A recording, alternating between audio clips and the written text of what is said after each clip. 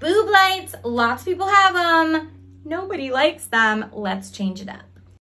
We got this old lampshade at the thrift store. It's the one that has the bracket at the top. The paper was literally just falling off.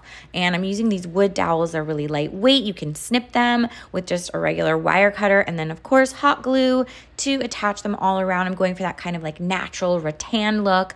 It's super lightweight. So you take this shade and you attach it to the base of the boob light. So take off the glass and the little spindle. And then ta-da, the light bulbs hold it in place. And it's so easy, no electrician required. I love it. Ah!